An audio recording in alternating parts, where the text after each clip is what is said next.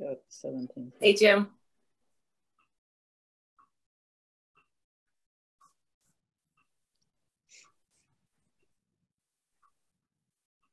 Okay, where's the size?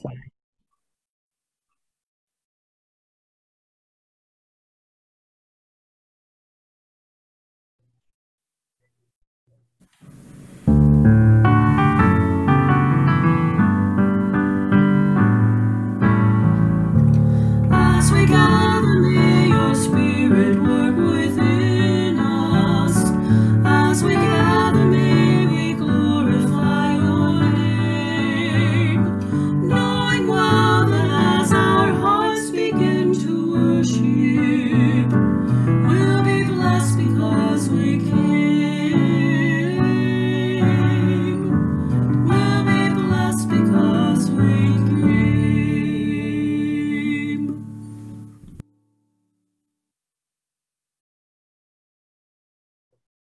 Well, good morning, everyone who's here. We just have a few people here in the sanctuary to prepare for our annual meeting. It's wonderful to see all of you online. So we're glad to have you with us. And we will have a shorter worship service this morning, and we will begin our annual meeting around 10:30, right after worship is over. So I want to read the words that are on the slide this morning. So now let us gather our hearts and our thoughts and minds in worship together. I am the light of the world. You people come and follow me. If you follow and love, you'll learn the mystery of what you were meant to do and be. When the song of the angels is stilled, when the star in the sky is gone, when the Magi and the shepherds have found their way home, the work of Christmas is begun. I am the light of the world. You people come and follow me. If you follow and love, you'll learn the mystery of what you were meant to do and be.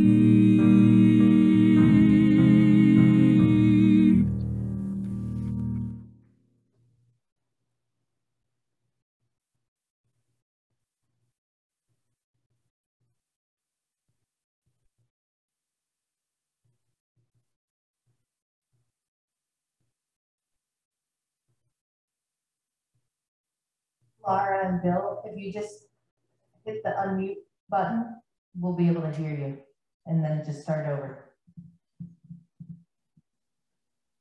Okay, all right.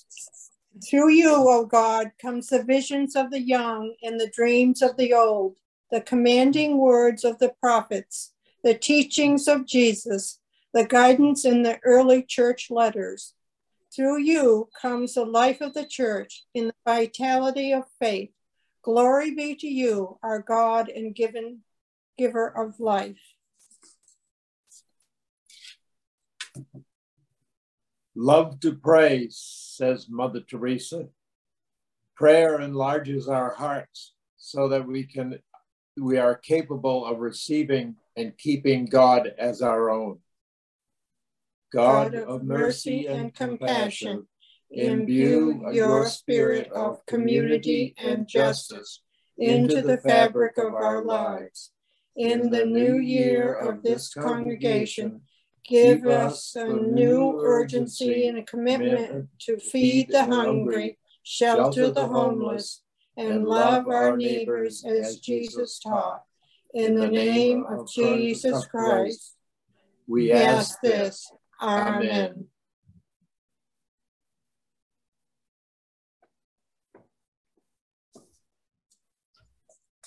Our first scripture reading this morning is from the book of Nehemiah. All the people came together as one in the square before the water gate. They told Ezra, the teacher of the law, to bring the book of the law of Moses, which the Lord had commanded for Israel. So on the first day of the 7th month, Ezra, the priest, brought the law before the assembly, which was made up of men and women and all who were able to understand. He read it aloud from daybreak till noon, as he faced the square before the water gate in the presence of the men, women, and others who could understand, and all the people listened attentively to the book of the law. Then Nehemiah the governor, Ezra the priest and teacher of the law, and the Levites who were instructing the people said to them all, "This day is holy to the Lord your God. Do not mourn or weep." For all the people had been weeping as they listened to the words of the law. Nehemiah said, "Go and enjoy choice food and sweet drinks, and send them to those who have nothing prepared. This day is holy to our God. Do not grieve, for the joy of the Lord is your strength."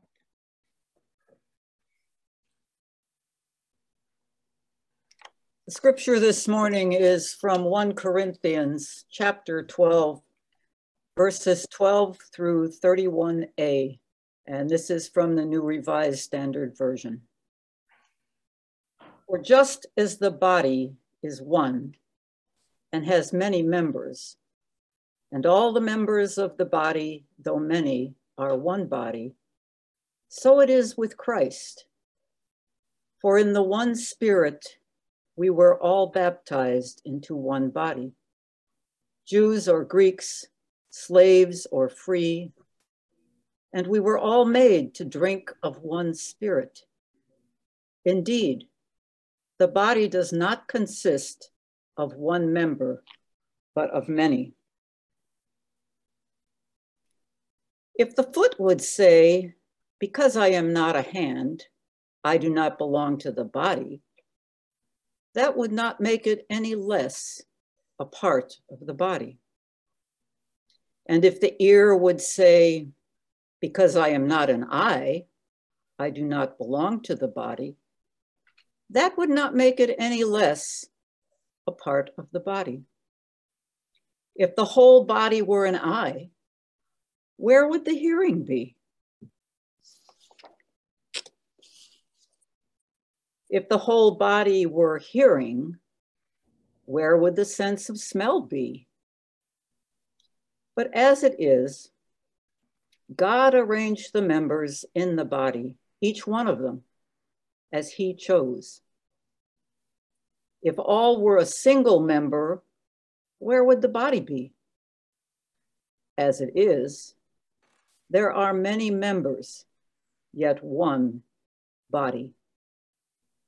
The eye cannot say to the hand, "I have no need of you," nor again the head say to the feet, "I have no need of you." On the contrary, the members of the body that seem to be weaker are indispensable, and those members of the body that we think less honorable, we clothe with greater honor. And our less respectable members are treated with greater respect, whereas our more respectable members don't need this. But God has so arranged the body, giving the greater honor to the inferior, that there may be no dissension within the body, but the members may have the same care for one another. If one member suffers, all suffer together with it. If one member is honored, all rejoice together with it.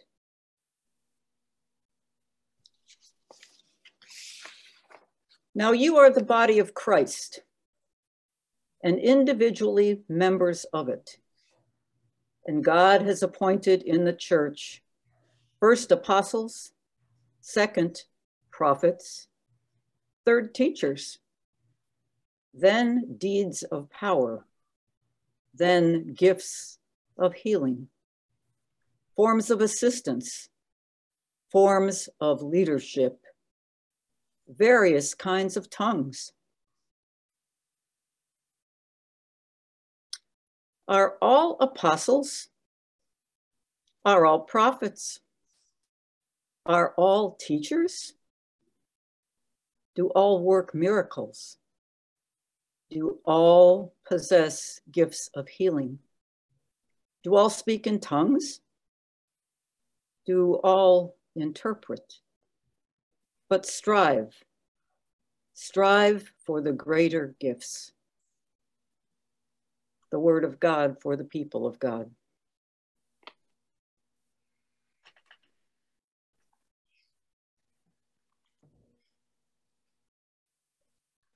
And the gospel lesson this morning is from the 4th chapter of Luke, verses 14 through 21. Then Jesus, filled with the power of the Spirit, returned to Galilee, and a report about him spread through all the surrounding country. He began to teach in their synagogues and was praised by everyone. When he came to Nazareth, where he had been brought up, he went to the synagogue on the Sabbath day, as was his custom. He stood up to read, and the scroll of the prophet Isaiah was given to him. He unrolled the scroll and found the place where it was written, "The Spirit of the Lord is upon me, because he has anointed me to bring good news to the poor. He has sent me to proclaim release to the captives and recovery of sight to the blind, to let the oppressed go free, to proclaim the year of the Lord's favor." And he rolled up the scroll, gave it back to the attendant, and sat down. The eyes of all in the synagogue were fixed on him. Then they began to say, "Today this scripture has been fulfilled in your hearing." Thanks be to God for the good news. Let us pray.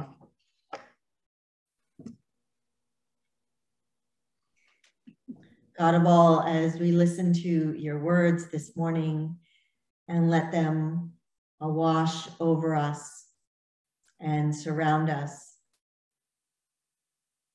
and be our foundation of faith, I ask that the words of my mouth and the thoughts of all of us be acceptable to you, our strength and Redeemer. Amen.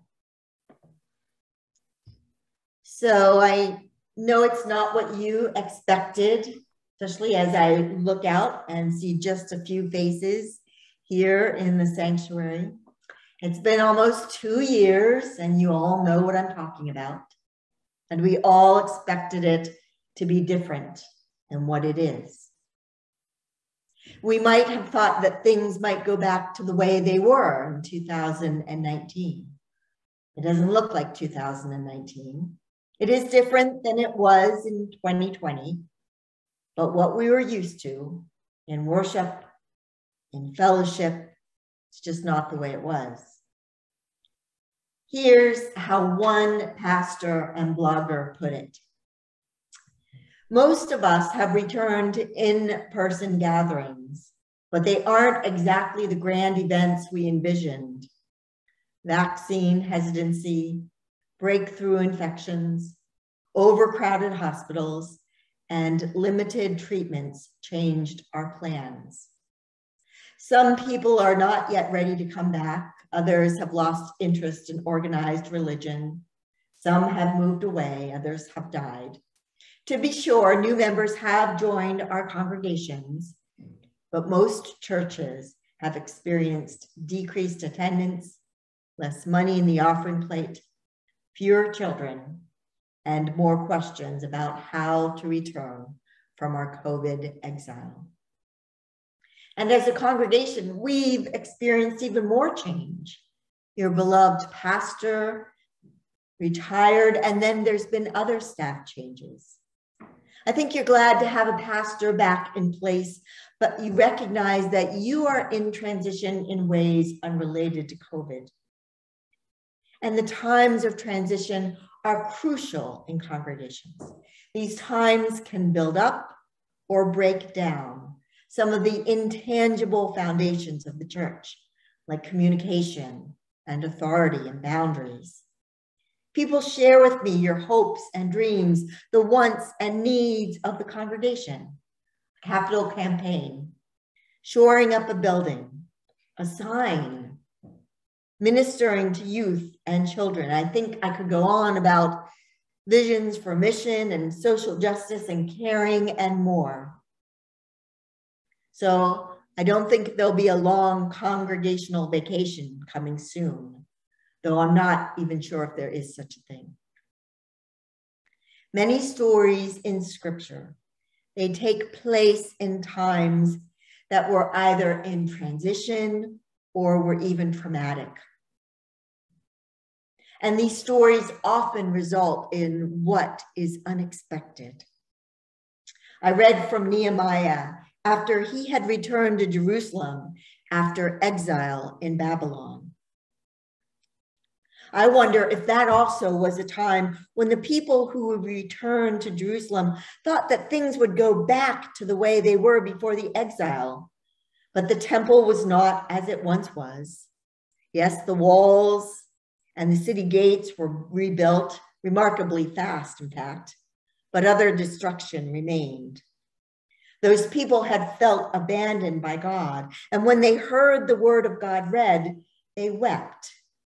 And it appears they wept because they were either saddened or ashamed of their lack of faith, or how far they had traveled or been apart from God's word. Or did they also weep because of a flood of grief, gazing around at the destruction that was near them, knowing that what they heard about the golden age of the United Kingdom under King David was gone for good?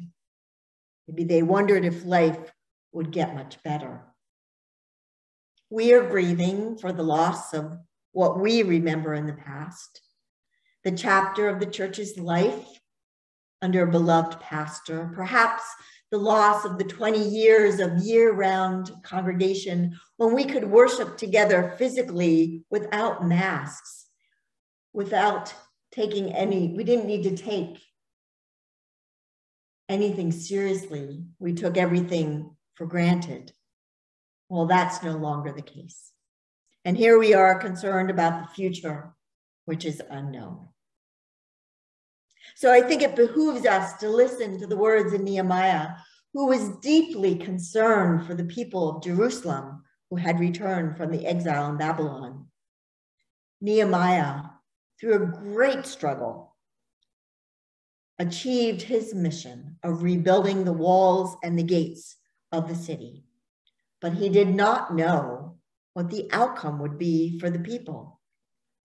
But when the people gathered and they heard the word, Nehemiah said, "This day is holy to the Lord." Well, we are a community united in faithfulness to God. I'm sure of that. Whether we are in a pandemic or not, whether Sunday school is up and running or not, whether we can worship in person, which we anticipate we will do soon, or not. We are here, gathered, because of a foundation that stands on thousands of years of God's faithfulness to us. The God who tells good news to the poor. The God who gives to us a church with many different gifts and calls us to work together like a body. That has not changed. We do not know the future of the pandemic, whether families will return or even the future of the congregation. But we know that this day is holy. God is good. and present with us, and we gather, endeavoring to be the body of Christ in this place and this time, and seeking to recover, uncover, or discover the wealth and the heritage of faith that undergirds us and that keeps us striving, especially in times of transition and through the unknown, so that we can hear that ancient Nehemiah calling out, "The joy of the Lord is my strength." Amen. And may these words preached in God's name give to God glory and honor.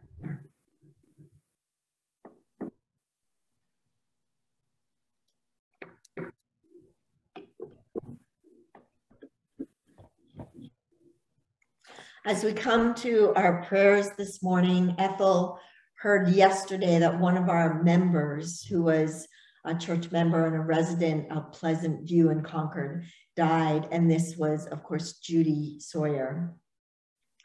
And we know that Judy was afflicted for many decades with multiple sclerosis.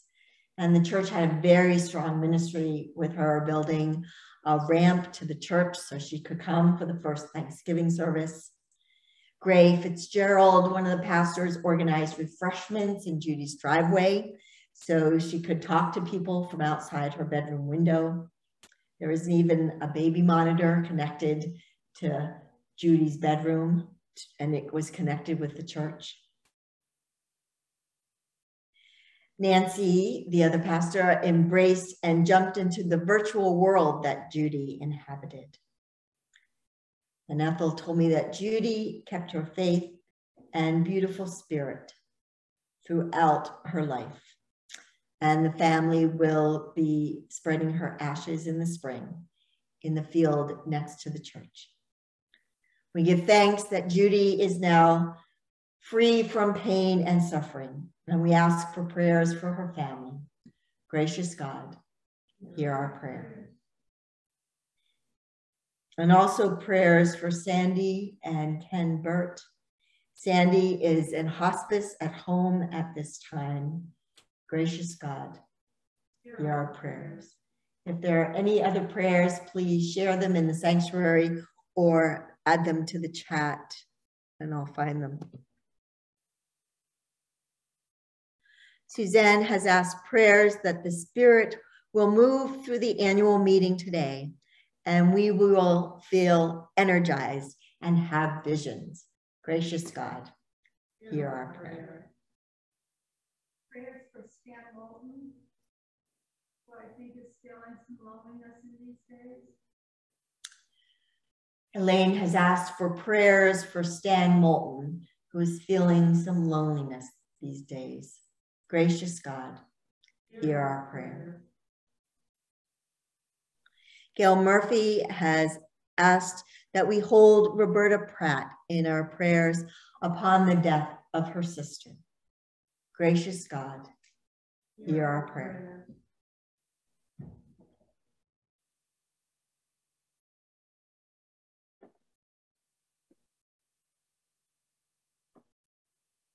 We lift up to God these prayers that have been said from our mouths, and we lift up to God also those other prayers that are upon our hearts and minds as we come together for God with our morning prayers.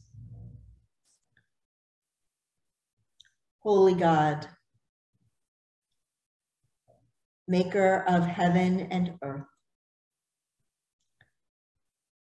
we come to worship for many different reasons, from many different perspectives.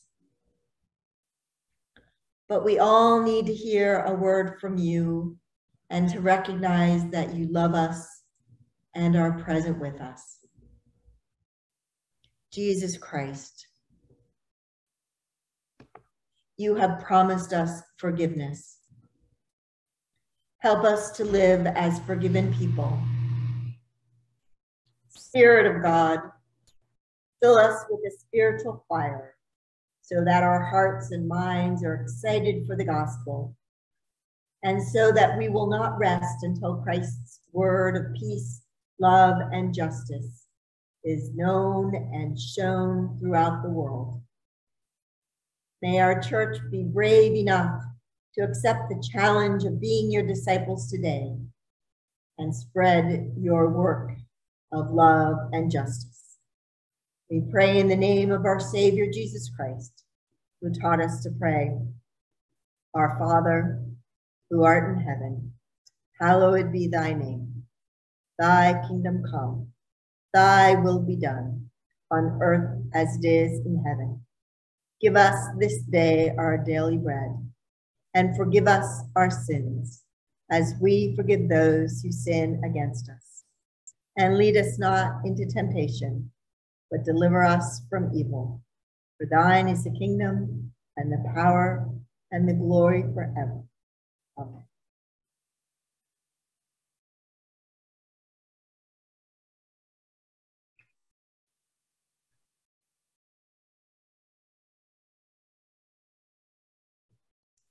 Let us take this time to give thanks to God,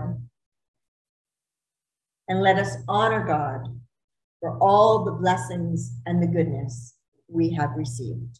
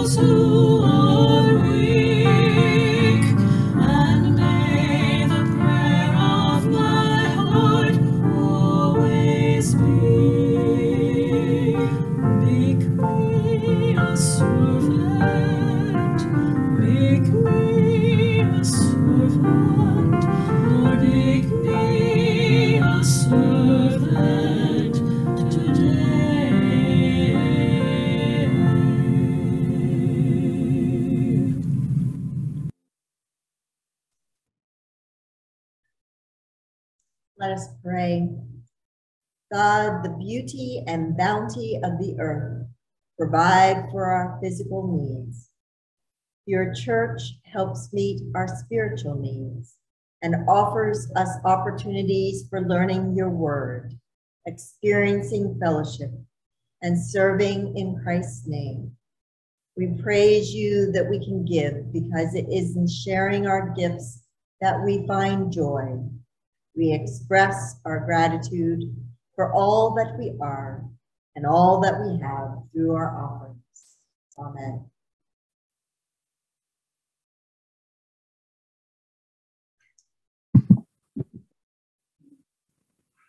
Friends at the Congregational Church of North Barnstead, I bring you greetings on behalf of all of those of us who walk with you in faith in the New Hampshire Conference of the United Church of Christ.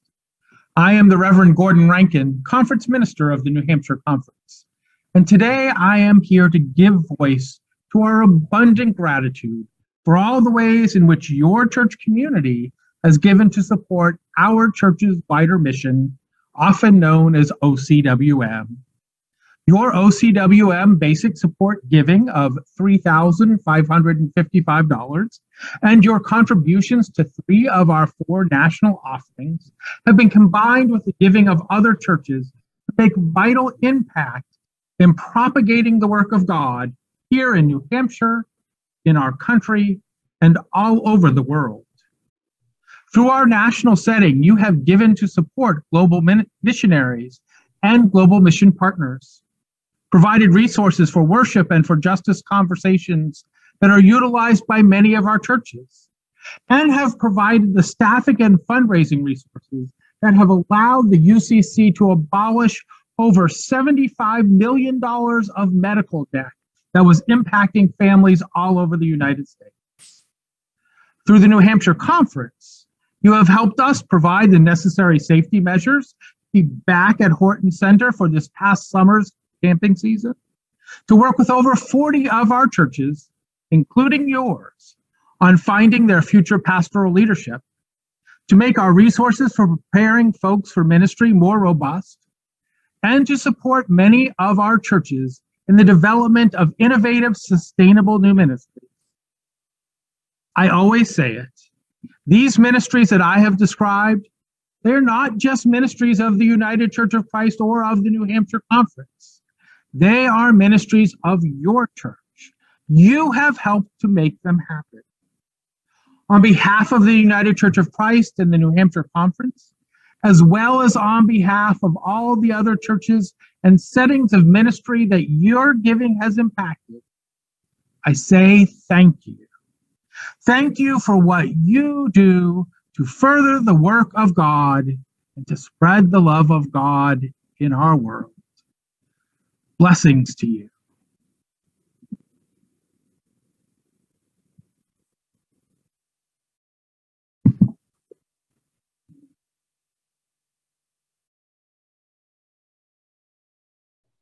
Please join me in reciting the United Church of Christ Statement of Faith, if you would like. We believe in you, O God, eternal Spirit, God of our Savior, Jesus Christ, and our God. And to your deeds we testify. You call the worlds into being, create persons in your own image, and set before each one the ways of life and death. You seek in holy love to save all people from aimlessness and sin. You judge people and nations by your righteous will, declared through the prophets and apostles. In Jesus Christ, the man of Nazareth, our crucified and risen Savior, you have come to us and shared our common lot, conquering sin and death and reconciling the world to yourself. You bestow upon us your Holy Spirit, renewing the Church of Jesus Christ, binding in covenant faithful people of all ages, tongues, and races. You call us into your church to accept the cost and joy of discipleship, to be your servants in the service of others, to proclaim the gospel through all the world, to resist the powers of evil, to share in Christ's baptism and eat at his table, to join him in his passion and victory. You promise to all who trust you forgiveness of sins and fullness of grace, courage in the struggle for justice and peace, your presence in trial and rejoicing, and eternal life in your realm, which has no end. Blessing and honor, glory and power be unto you. Amen.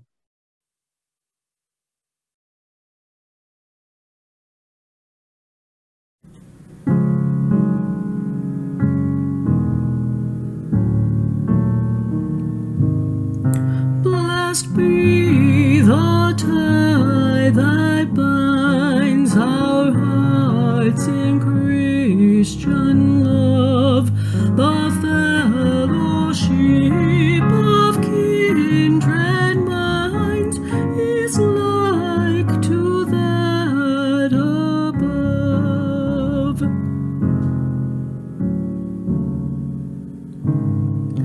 When we are called to part, it gives us inward pain, but we shall still be joined in heart and hope to meet again.